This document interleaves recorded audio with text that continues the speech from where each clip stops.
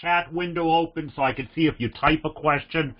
But just the muting prevents the background noise. I know you guys all like potato chips and stuff like that, but hearing it over here is not that great of a thing. It just gets in the way of everyone else hearing what I'm saying. So I want to talk about transformers first. Okay, now, before we go into the PowerPoint, let's just again take a look at the symbol of what we have, okay? And again, I use a symbol sheet that I've made a long time ago. I've drawn out all the symbols over the years that I've taught, and I basically have them on a blank PDF, okay?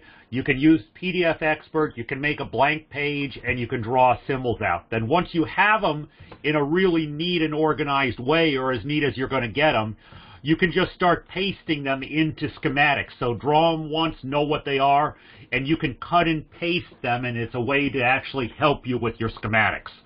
Okay, it's also a way to help you remember what the symbols are.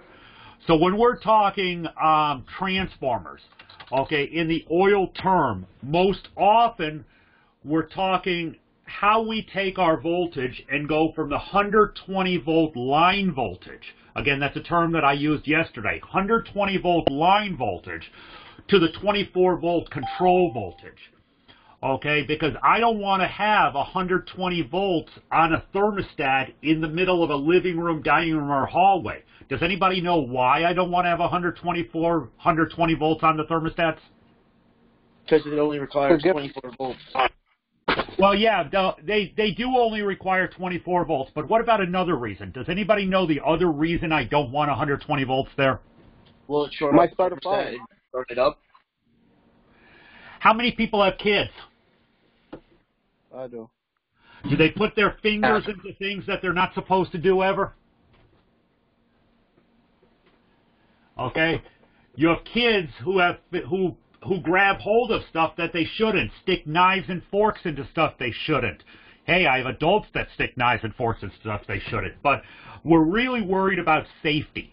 Okay, so if a thermostat has exposed terminals inside of it, if you pull the cover off a thermostat, there's exposed wires there. Okay, I don't want a kid to walk along and maybe stick something that's metal, like a knife, up inside the thermostat. I'm really concerned about safety, and that's what this whole thing is. We don't want to put line voltage, which is our higher voltage, any place where we could have an unsafe condition. There's another reason, too.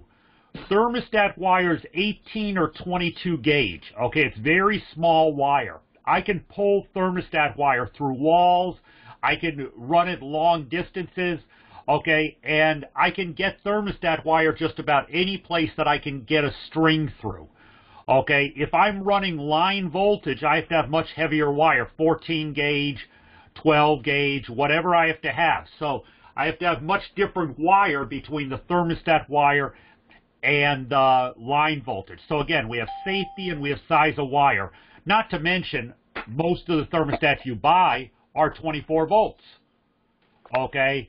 But even if I had a line voltage thermostat, and they do make them, okay, I don't want to pull 120 volts into an area where I'm going to have somebody who possibly touches it. So what we have to do is we have to take our line voltage that's coming into a system, okay? We're going to take our line voltage and we're going to take it into a thermostat or into a transformer, okay, first, before we get to the thermostat. So here, I've connected a transformer. Now, as we're going to talk about when I go through the PowerPoint, okay, a transformer is a really strange device in respect that it is both a load and a source. Guys, let me say that again. A transformer is both a load and a source, okay? But they're not electrically connected, okay? I have a coil of wire here, and I have a coil of wire here, and I have a magnetic core in the center. The two of these devices are not electronically connected. The coil of wire on the primary side, which is my 120 volt load, the primary side is always the load, okay? is a coil of wire. It generates a magnetic field when I energize it.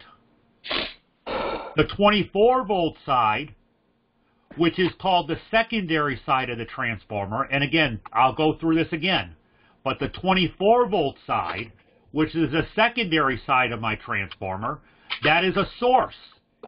This coil of wire captures the magnetic field and creates current. So the only thing connecting the load and the source is a magnetic field. Any questions? Negative.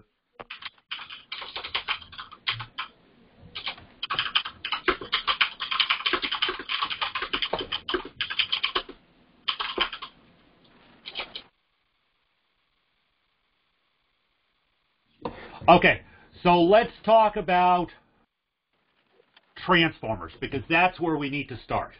Okay, because before we can talk about control circuits and how things are controlled, we have to have an understanding of transformers. Now, transformers in an oil system, you have two transformers in an oil furnace. Okay, we have a transformer that takes our line voltage and turns it into control voltage. But we also have an ignition transformer that takes our line voltage of 120 volts and turns it into 10,000 or 14,000 volts, depending on the system. So you have two types of transformers. We have one that creates the lower voltage, and we have one that creates the higher voltage. So just be aware of that. A transformer is a non-electrical device, as I just explained. They're both a load and a source. So when I ask you a future question on a test or a quiz or something coming up that says, what device is both a load and a source? The correct answer is a transformer. The secondary side of the transformer is what produces my electrical current. So basically, a transformer has an iron core that two sets of wires are wrapped around. The primary winding and the secondary winding are both wrapped around that iron core. Well, it could be steel too, but most often it's iron. When we energize the primary winding, okay, we actually create a magnetic field. The iron or steel core amplifies and routes that magnetic field, and the secondary winding is wrapped around the magnetic field. Okay, what happens is, let me go back. What happens is that magnetic field is captured. And anytime I have a magnetic field in a coil of wire, it's going to create voltage. There's two symbols for transformers. First is the standard symbol that we are going to use. Honestly, this is the one that we use most often. In electronics and in electrical, if you were taking electrical or low voltage or one of those programs, you would be more looking at sometimes the variable secondary. We don't use the variable secondary in the HVAC industry. Okay, we only use the one with the standard iron or steel core. Our industry says we will always have transformers for the control voltage side that is rated at 24 volts. Okay, our standard voltage for the secondary side is 24 volts. Now, some of you folks who have been around more than one term, tell me what you normally get when you take the voltage reading of a transformer. What do you normally see on the secondary side? 27. Yeah, 26, 27. Okay? The reason for that difference is because under load, okay, when I put a transformer under load of a full control system, I need it to be over 24 volts. Okay? If I ever take a voltage reading of a transformer, and this goes into your troubleshooting toolbox, if I ever take a voltage reading of a transformer and get an exact 24 volts, I'm going to start looking at replacing that transformer. It may not be dead yet, but it sure is close. Okay, this is a transformer. Looking at this transformer, Again, I do have people here who have been in the course for more than one term. What can you tell me about this transformer? Just looking at it, what can you tell me about this? Steel. Well, yeah, okay, we have steel. I give you that. What else can you tell me about the transformer? The magnetic field. What about the wiring? Oh yeah, 4 wires on the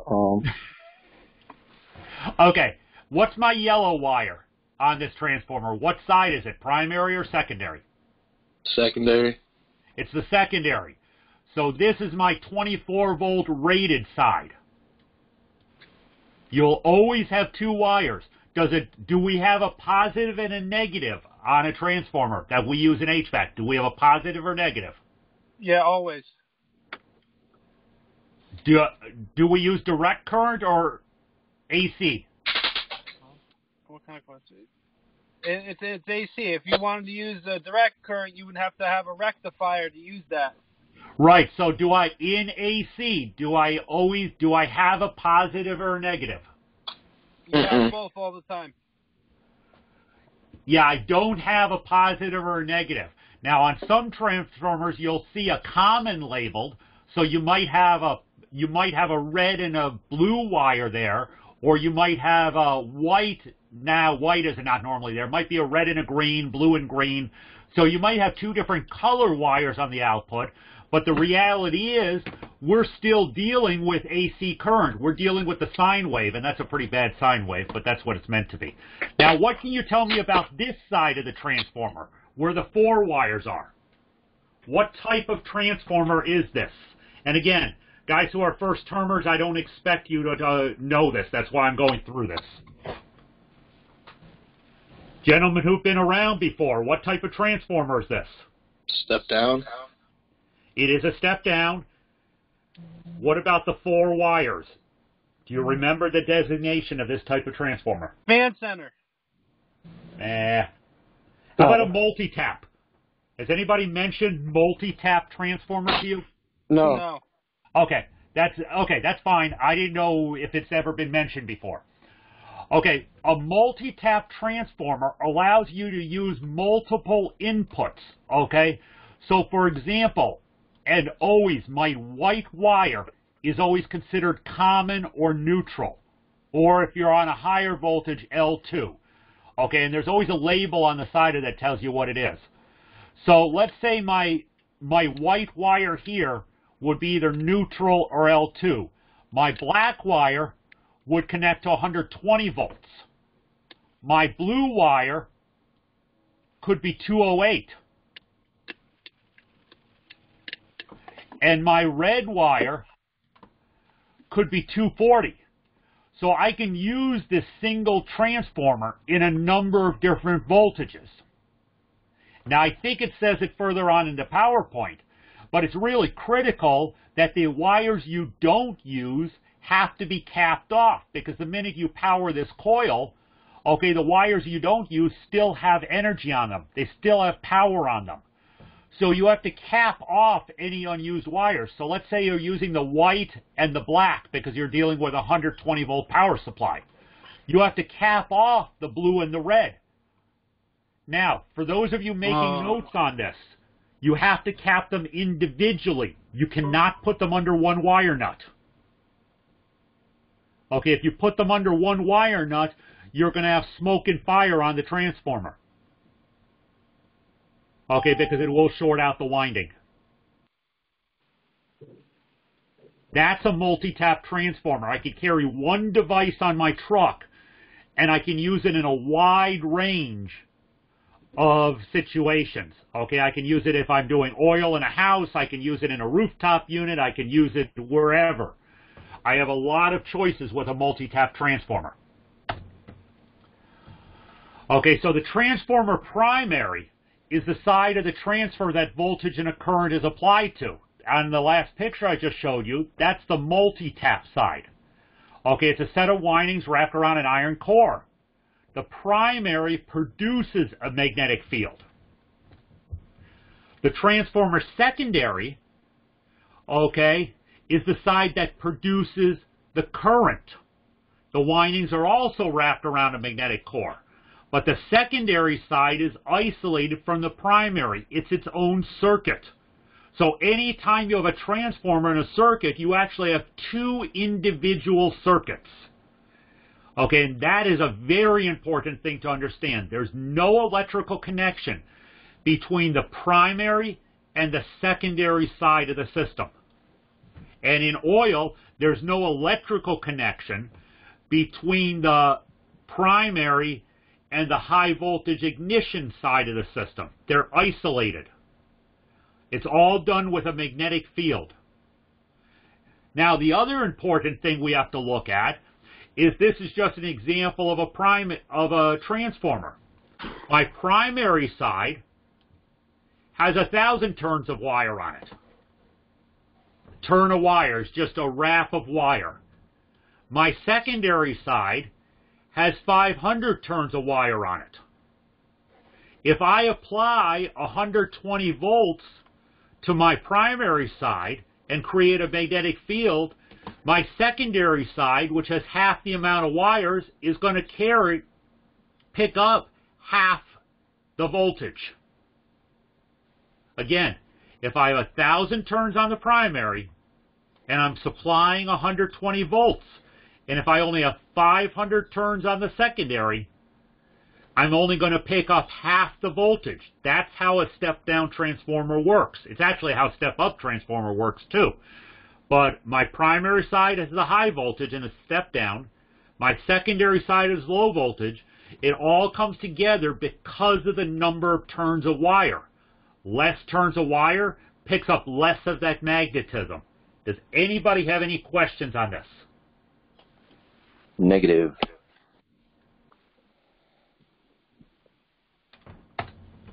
Okay, so again, step-down transformer reduces voltage from the primary to the secondary. Step-up transformer increases the voltage from the primary to the secondary. The ratio of the windings between the primary and the secondary determines how much the voltage is changed. Now let me ask you all a question. What happens if this transformer is put in backwards? What would happen if someone connected this side to 120 volts and connected this side to my control circuit? Frying it. I've done that. What would you fry? The transformer. And You might fry the transformer, but what else do you take a good chance of damaging?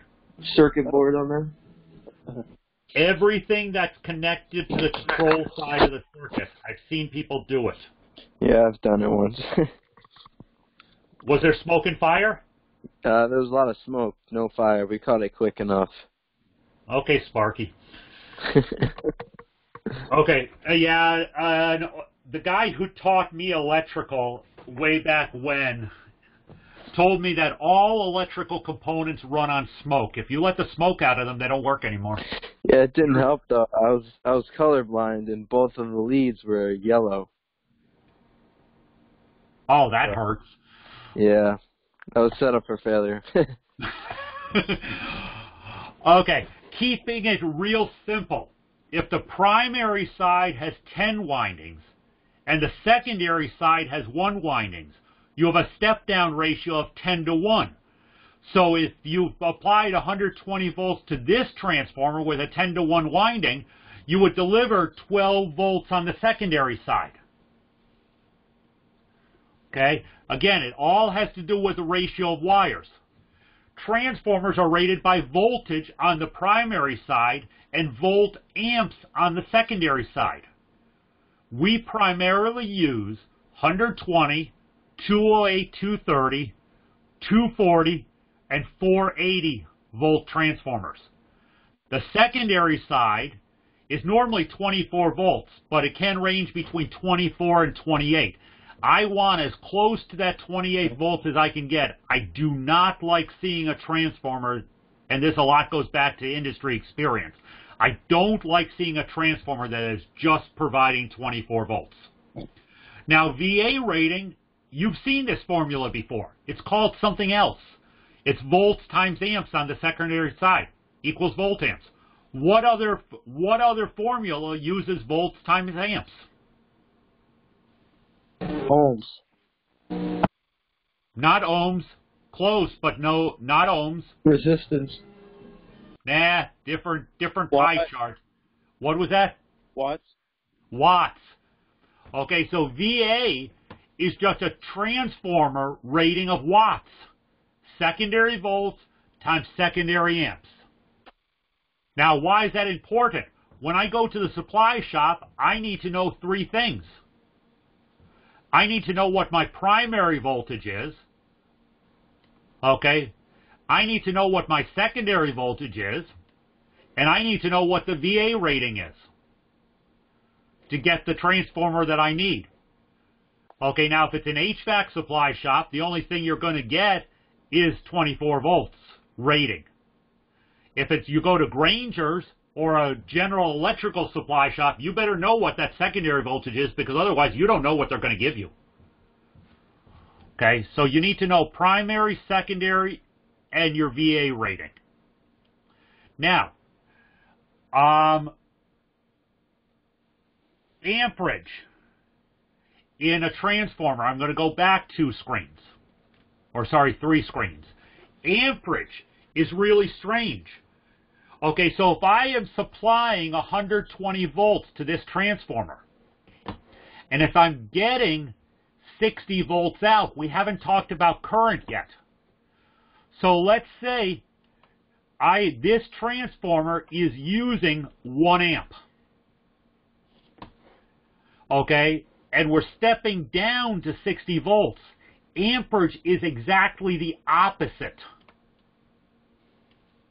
I will have 2 amps to work with there. Amperage and voltage is exactly the opposite in a transformer. If I'm stepping down the voltage, I'm increasing the amperage by the same amount. If I'm stepping up the voltage, I'm decreasing the amperage by the same amount. Okay, so step down voltage, step up amperage. Okay, our average transformer, our minimum transformers that we use in the field, okay, is basically 40 VA. That's our minimum transformers we use, is 40 VA. Okay? And that's the rating it can handle. That's not necessarily what you're using, but these are the ratings it can handle. To troubleshoot transformers, we do what we always do. We check for source on the primary side, and then we check voltage on the secondary side. If there's no voltage on the secondary side, okay, look for a fuse or breaker that might be built into the transformer. For example, in our shops, we do order transformers a lot now with a fuse or breaker on it. It's there for an obvious reason. If there's a wiring problem or something, it's going to pop the fuse or breaker in the transformer. Not going to burn out the transformer, we hope. If there's still no voltage on the secondary side, it's a bad transformer.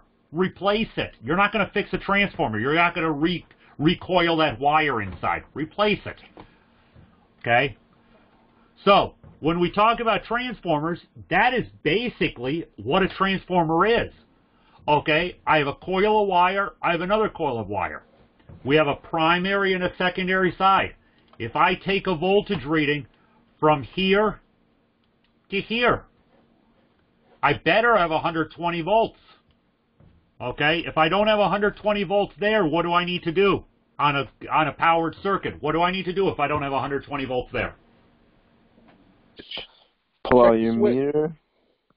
Well, I already have the meter out because I'm measuring 120 volts. But what if I don't have 120 volts there? What do I need to do? Check the switch. Check your wire connections. Yeah, easiest way to do that. You take your meter and you go back to every connection, back to the line, and you see if I have any break in the wiring there. Then you take your other side of your meter, and you jump around and keep going back and back and back until you get to the neutral. Okay, because you're going to find a break in a wire someplace. Because guess what? At the transformer connection, even if the transformer's bad, I should have 120 volts, or whatever my source voltage is. Now, once I've checked the primary side, then I need to come down and check the secondary side. Okay, so I put my meter leads down here on the secondary side. What should I have there? 24. 26, 27, right? Yeah, to me, I should have over 24. Okay, should have over 24. 26, 27, 28, I'm fine with. Again, 24 I take as a valid answer if you gave it to me on a piece of paper or test, but I'm never going to see just 24. So, if I see my 26 volts here, we're good. We know our transformer's good. What happens if I see 0 volts here? What do I do? Check your wire leads. Or actually, if the 120 side's fine, then the whole transformer's fried. Yeah, exactly. If I have 120 volts going into the transformer and 0 volts coming out of the transformer, it's a bad transformer. Check for a fuse, of course, on it. Check for a breaker built into the side of it. But if everything's good, if the breaker's closed, or if the fuse is good, or if there's no fuse or breaker, if I don't have voltage here, it's a bad transformer. If I have voltage there, then you better find out what else is bad. Okay? So that's how you troubleshoot a transformer. Now, we have our transformer. Okay, I have my transformer here. We'll take this to the next step. Okay? We now have a line side of the system, and we have the starting of a building block of my control side. Our line side of the system is up here at the top, okay, where I have 120 volt power. That's my line side of the system. Okay, I might have a service switch, most likely in oil. I will have at least one service switch. Okay, I'm going to have a line and a neutral, because most oil systems are 120 volts. You rarely, until you get an industrial oil, you rarely see a 240 volt oil system. Okay, so I have my line side. Okay, I now need my control side. Control side has things like the thermostat on it. That's your primary control on the control side of an oil system. We have our thermostat. Okay, so I'm going to pull in. Let's just pull in the thermostat, not the pressure switch as well. Okay, I'm going to pull in my thermostat. Yeah, let's pull the whole thermostat in. Part of the problem with cutting and pasting sometimes. There we go.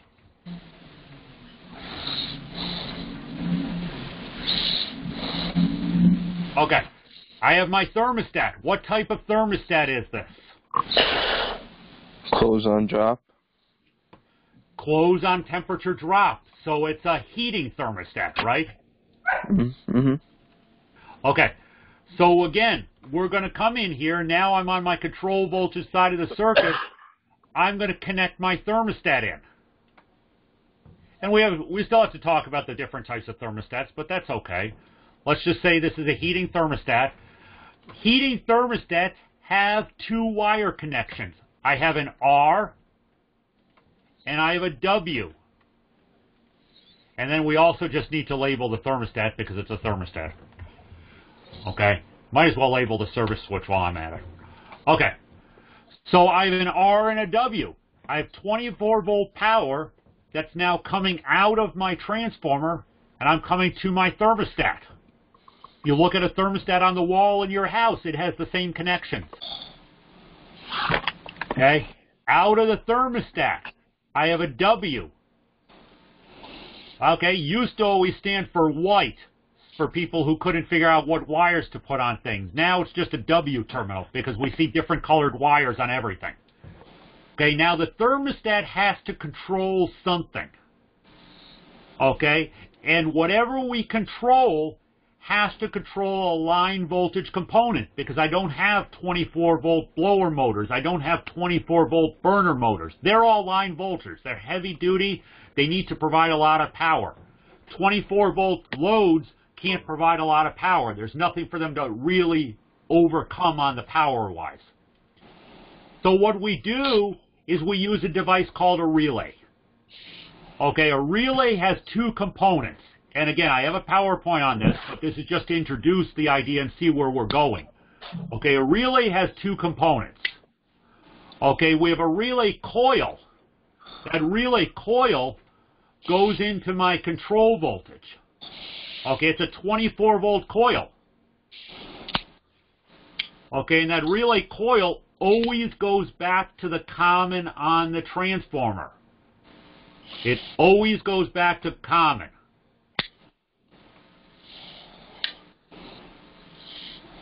Okay, so we'll just draw that common in just to be sure we're getting the right part in. Okay, we're going to label this.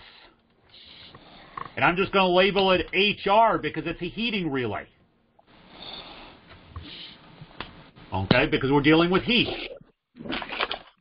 Okay, a relay coil is nothing more.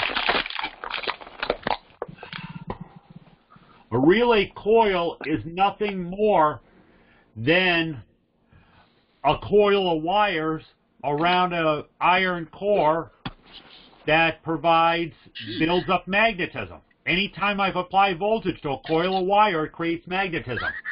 That's all a relay coil is. Okay, now a relay has a second part as well that goes on the line voltage side. Okay, second part on the line voltage side is my contact. We're going to go with the normally open contact just because we can. Okay, normally open means that in its unpowered state, it's an open switch. Okay, so I now have a normally open contact. Jeez, damn, okay. Yeah, could someone mute themselves, please, before I embarrass somebody on the call?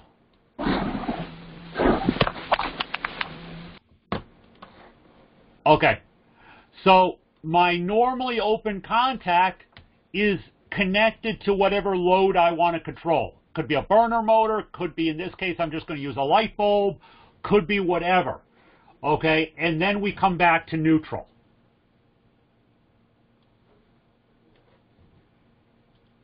Okay, so what this is doing, this allows our relay on the low voltage side to control my line voltage circuit. That's the whole point of the relay and contactors we're about to talk about. Any questions on this diagram before I go into my relay PowerPoint? Nope. Okay.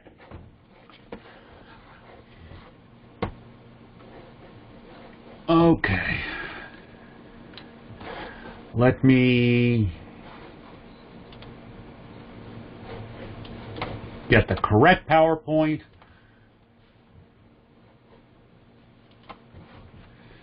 Okay. So relays and contactors all have to do with controlling the high voltage from a low voltage source. Okay, so it's a relay is a device that consists of a coil and a set of contacts.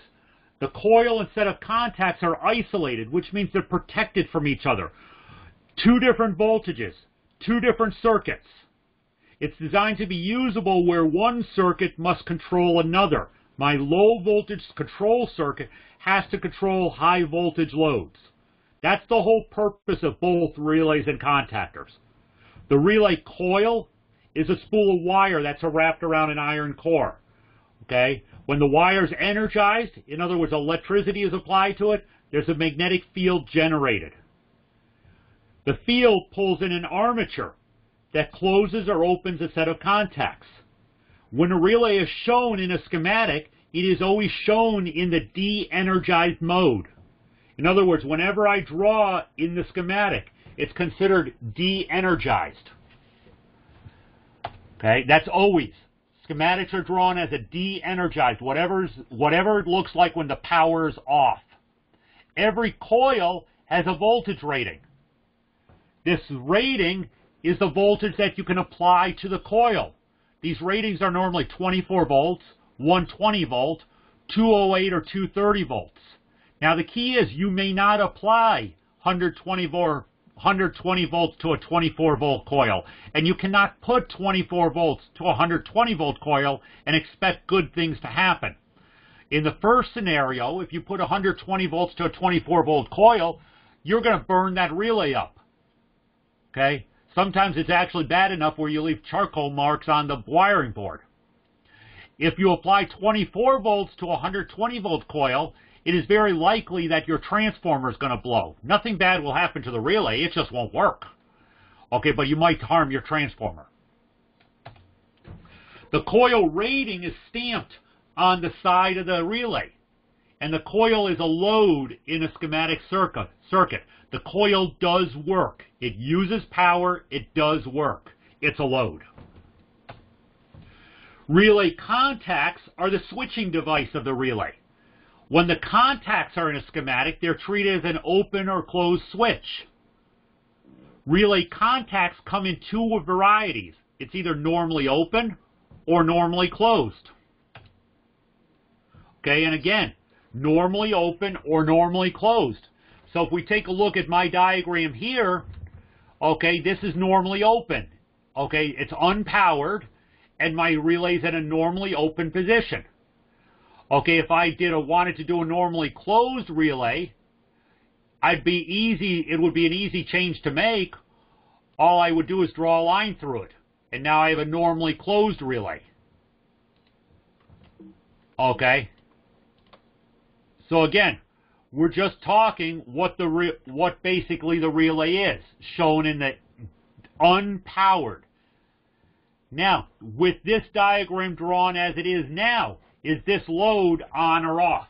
Is it energized or de-energized? De-energized. Yeah, it's de-energized. But if I have a normally closed relay, okay, where I've done this to it in the schematic, is this load on or off? It would be on once you energize it. Or it's the opposite. So it's on now. Yeah, it's on now. And what would happen when I energize this coil? Turns off. Turns off, yes. Okay. So again, normally closed and normally open contacts. The relay contacts are attached to an armature. In other words, a part, sort of an arm in there that's moved by the magnetic force of the coil. The little relay contacts have metal points, sort of like a silver point or a gold point that comes in contact with each other. These points complete the circuit. Normally open contacts are the equivalent of a normally open switch. When the relay coil is de-energized, as I just showed you, it's an open in the circuit. When the relay coil is energized, they closed, just like turning on a light switch. When the coil is de-energized again, they open. Okay, so it's all based on that coil being energized or de-energized. It's all based on that magnetic field.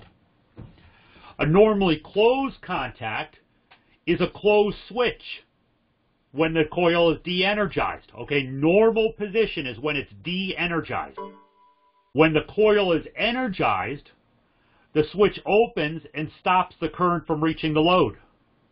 When the coil is de-energized again, the contacts close. We use both of these positions in the oil term. The contacts are rated with the number of amps they can control, and this is critical. The contacts in relays and contactors are rated with the number of amps they control. The contacts are also rated with the type of load they could control. It would either be inductive, which inductive is anything that has a motor, or it's resistive, like a heater. Okay, the reason the inductive loads are important is because the amperage changes in an inductive load. To basically put that out there, if I power a motor or anything with a coil, when I first power it, the amperage goes up. That's because it hasn't created its own magnetic field that creates resistance. As soon as the power has taken, the motor starts turning or the load is in use, that amperage is going to drop down pretty far. Okay, this spike in this amperage is called LRA. Okay, the spike in the amperage is called LRA for locked rotor amperage. That's my startup spike amperage anytime I start an inductive load. My average running amp is called FLA for full load amperage. It could also be called RLA. They're sort of the same number, just different devices, for running load amperage. Okay, FLA, RLA are sort of interchangeable, but LRA is a very important. Now, there's a mathematical difference between these two. Does anybody know what the difference is between LRA and FLA, RLA? Just on average.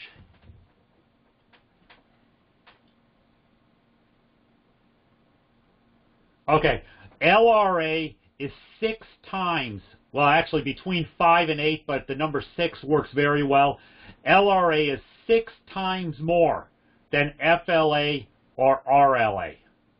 Okay, so if I'm pulling an FLA, or if I have a motor rated at 3 amps in a running condition, my startup spike is going to be 6 times more on amperage. If I have a compressor rated at 30 amps running, my startup can be actually 6 times more.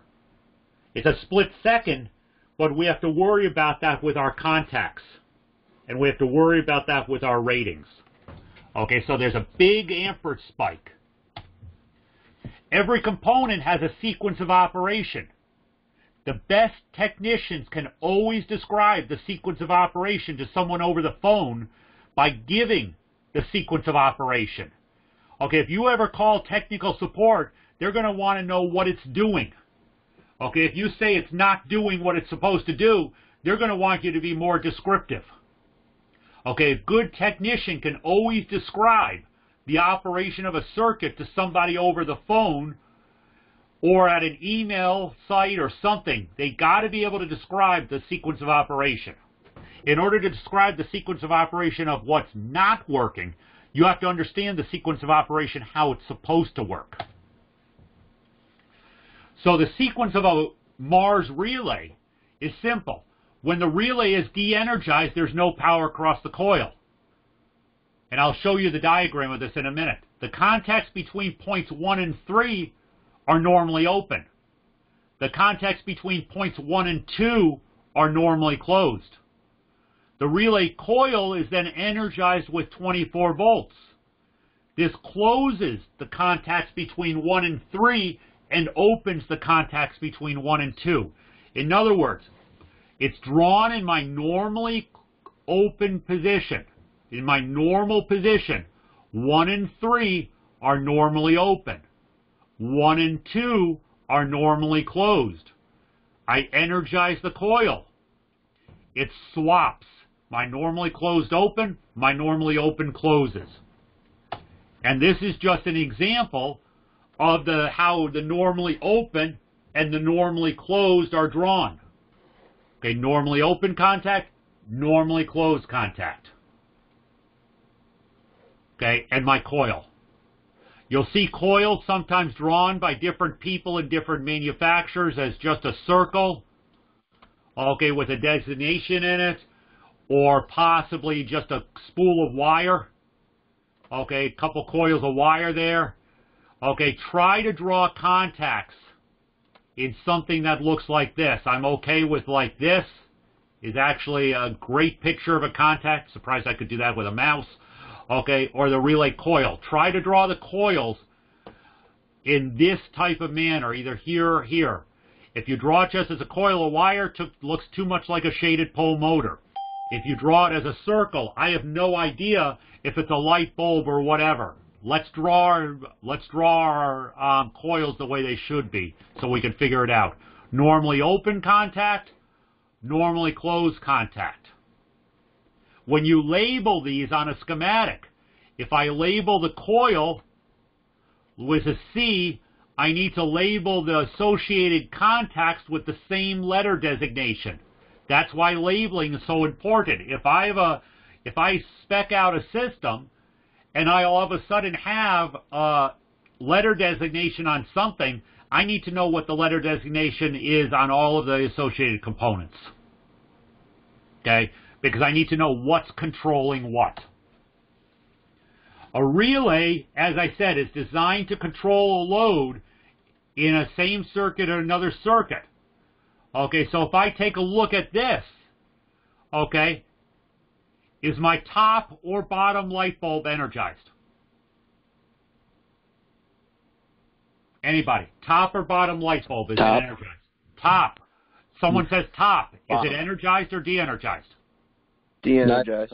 Top one's de-energized. Bottom one's energized. Okay, yeah, that's correct, because I have a normally open, so my line voltage right now is going through the bottom load. Okay? The normally closed contact C1 is energized. Normally open is not energized. Switch is open. My coil C1 has no power on it. We've now closed switch 1. What has happened to that coil? Coil becomes energized. And what does that do to the contacts? Flips them. It closes it. Lifts it off. Okay, my normally open, which was the top one on the last diagram, closes. And my normally closed, which was the bottom one on the last diagram, is now open. We've switched positions. You see that? Okay. That's how a relay works. Energize the coil, and the contacts either close or open. It's actually a pretty simple device. Just don't overanalyze it. Now, when you look at this, okay, this is the Mars relay. It's the most frequent relay you're going to see in the field. It has a coil, which you can actually see down here at the bottom. This is a coil of wire, visible. And it has 2 sets of isolated contacts. One set is pin 1, 2, and 3. The other set is pin 4, 5, and 6, and I'll show you another diagram of this. There's 2 terminals down at the bottom, or off to one side of these things. That's my coil connections. So you have a common and a common. That's where my line voltage comes in, depending on what I'm using this for. And then I either have a normally open or normally closed off of each common. And I'll show you the internal thing in a minute. Okay?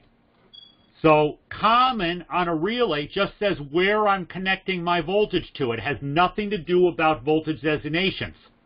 That's where my input comes. Either there or there. If we look at my diagram, this would be my common right there. Okay, so that would be pin 1, for example. If I go back over to this relay, I have a normally closed and a normally open that connects to pin 1. So in the case of my diagram, this right here would be pin 2, right there. if I had a normally closed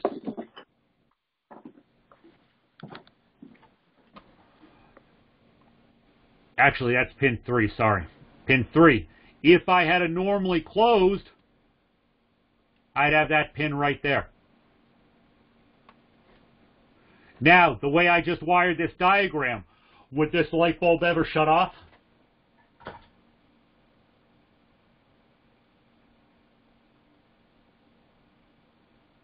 Guys, would this light bulb ever shut off? No. No, because no matter if this coil is energized or de-energized, I still have a light bulb on.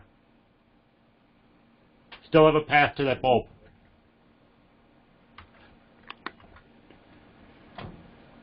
Okay.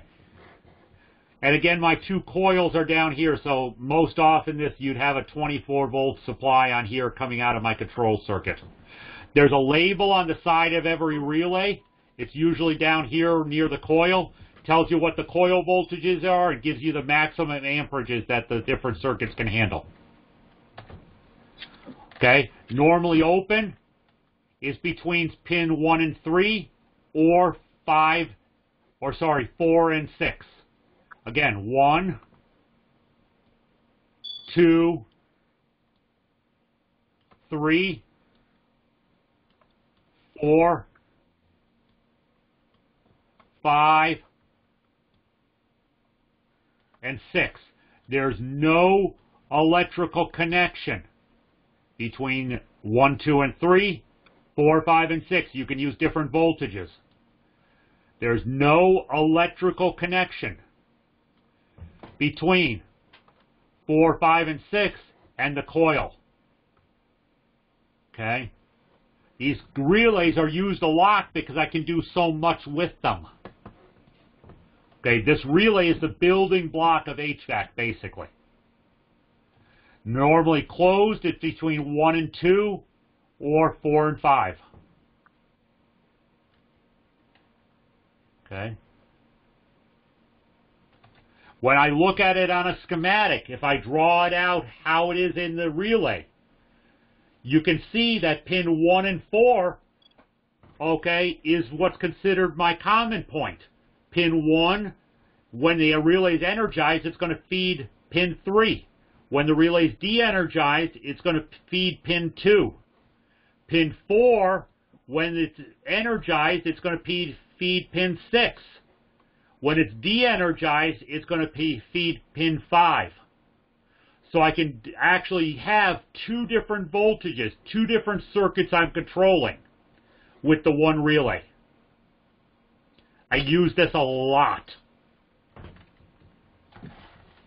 Okay, we're going to use it a lot when we start talking about fan centers. We're going to use it a lot when we start talking about boilers. We're going to use it a lot when we talk about some of the things we can do with power venters. Okay. Contactors are really close in operation to relays. The only reason we mention contactors in this term is because sometimes we're dealing with heavy blower motors. Okay, sometimes I might have a 240 volt blower motor. I might have heavier amperage blower motors and other equipment. Most often in residential and commercial air conditioning or heating, boilers and the burner motors are all 120 volts. Okay, contactors have 1 or 2 sets of contacts that are normally open. Contactors are designated to be switching devices for loads with high amperages. Most contactors use control voltage, that's low voltage, to control high voltage loads. Okay, we use a low voltage, 24 volts, to control the high voltage load. Could be 240, 480, 720, and on up. Contactor coils are rated by voltage. Contactor contacts are rated by amperage. There's no difference on the ratings from that of relays. They're just higher ratings. They're written on the side of the contactor. Don't install a contactor if the load goes over either of these ratings. You don't want to do that. It's a bad thing to happen. Okay? So we have our contactor. This is a picture of a contactor. We have line voltage that can come in here. We have line voltage that can come in here. This is where we connect our load to on the right side. Again, we have two sides of this. It's double pole. Okay? It is either on or off. Most contactors are normally open. These two terminals off to the side here, this is my coil. These two terminals connect to my coil. There's two or more pins over here just so you can use it as a junction point.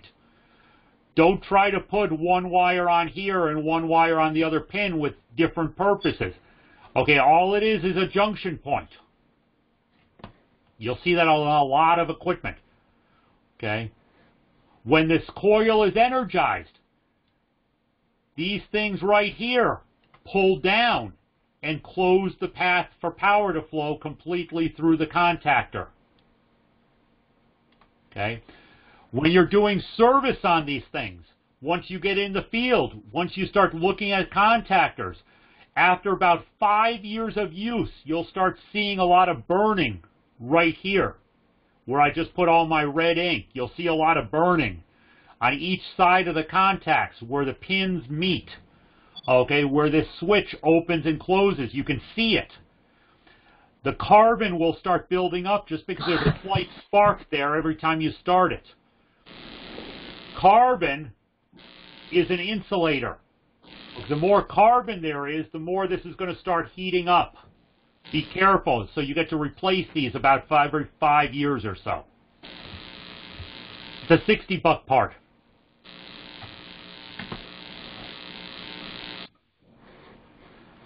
Okay.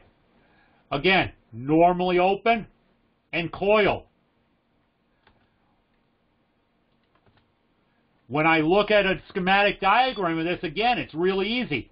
I have a coil and two normally opens. These two normally opens will close together. They're based on the same coil. They're going to close together. When you're troubleshooting them, it's a matter of looking at voltages across the load and the switching.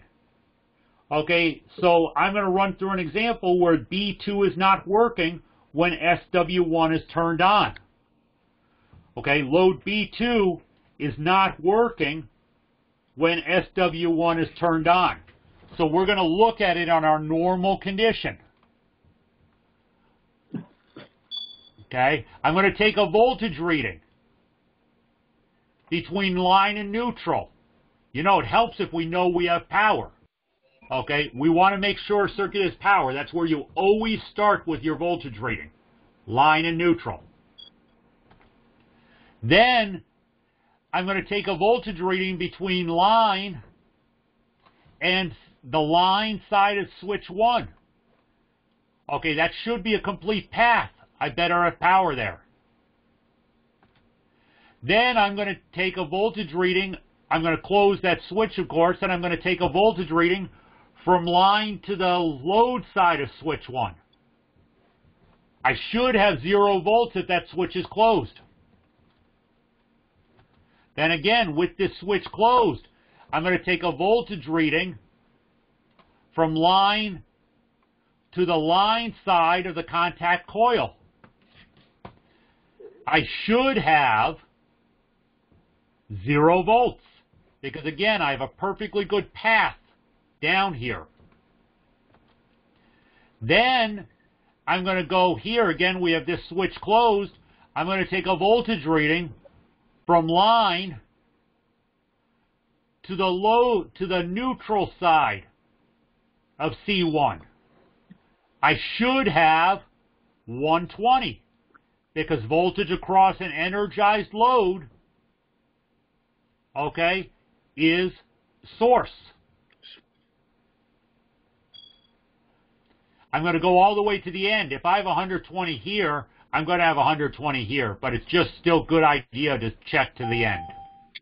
You want to check all the way through every branch.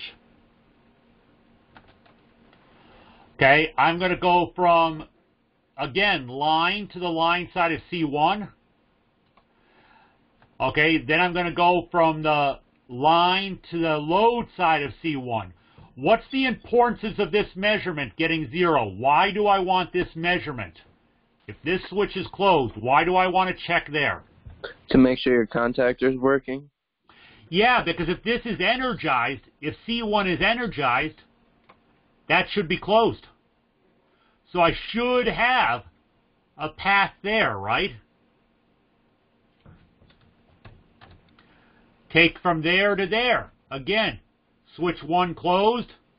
That's closed. So I should have a full path. I should not have a difference in potential.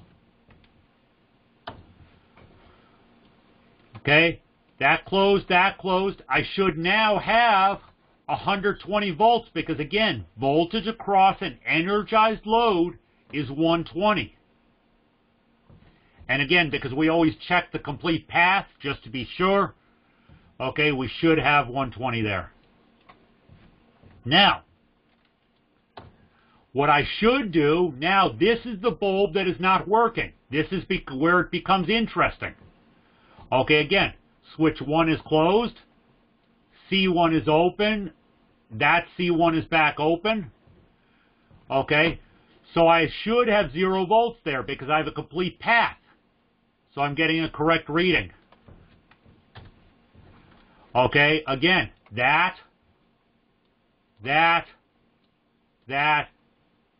should be closed. I'm proving that that's closed. 0 volts. It's tough to see up there, but that is a 0 volt. Okay, again, that's closed. That's closed. That's closed. That's open because we've energized the circuit. Remember, schematics are drawn in a de-energized position. Okay, I should have 0 volts. I go across the load now.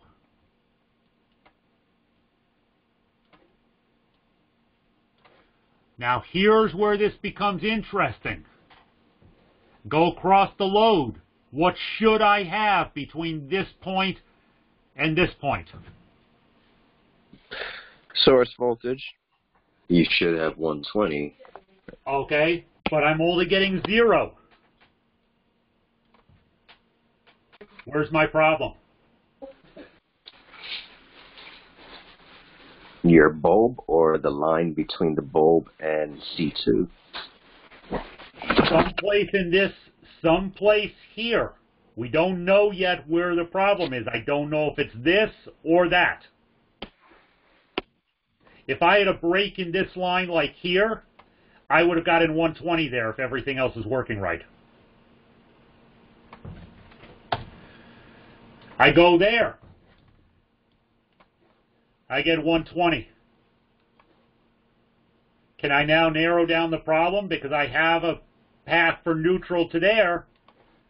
I have a path for power. We've already verified that this is closed. We verified I don't have a break in here. Okay, can I now narrow down what this problem is? My C2 contact is not closing. So what's happened is this is getting all the energy. We know my coil is good because it closed C2 here, but it never closed C2 here because I was getting 0 volts there and I'm getting 120 volts there. C2 is staying open. Now, when you're in the field, what are you going to do if you have this situation? What are you going to do? You're just going to replace the contact. I'm going to replace the contactor. I'm going to replace the full thing because these are one assembly. You really can't, for the ones you're going to see in the oil equipment and in light commercial equipment, you're not going to rebuild these contactors. Once you start getting to heavy industrial, you can rebuild the contactor. Okay, but you're just going to replace it. It's a $60 part. Cost me $12 to buy. Just going to replace it. Okay. Based on the last 2 measurements, the technician would determine that contactor C2 has a bad contact. Voltage across a load should not be 0. Voltage across a closed switch or contact should not be source. And that's what we were seeing here. I was seeing source across what a switch or contact that was supposed to be closed. Okay? So when we start talking about voltage reading and how we know what's happening with sequence of operation, this is why I really stress this. Okay, so a relay and a contactor, okay, just for review, is an electromechanical device used by one circuit to control another. The voltage is the coil voltage. The amperage is how the contacts are rated. You can control 2 separate voltages in 1 or 2 circuits. That's your relay. Contactor, okay, is double pole, open or closed. Okay, and we come back over here to the circuit that I drew, and you can really see how this starts to come together. Okay, and the relays and the contactor and the transformer are your building blocks of HVAC. Once I understand how relays and contactors come together and work, okay, this is how we control everything in the HVAC industry. Even when we get to direct digital controls, we are still using the equivalents of relays and contactors. Any questions? No, sir. Anyone else? We good? Okay, if you guys have questions of this and need separate help on this, this is so important. Please send me an email or something. When you guys send me an email, please tell me what class you're in. I don't need to know campus or anything. I just need to know if you're in my oil class, because I'm also teaching an air conditioning class, and it would be nice to give you the right information for what I'm teaching you. So let me know what section you're in when you send me an email.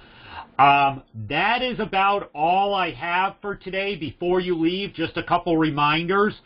First, we have homework assignments that are due on Monday, and there's a few labs that are due on Tuesday. Second reminder, when you're answering my discussion boards, you have to answer my question. I've been putting up with it, but when you answer my discussion boards, you have to answer my question. Just saying here doesn't cut it anymore.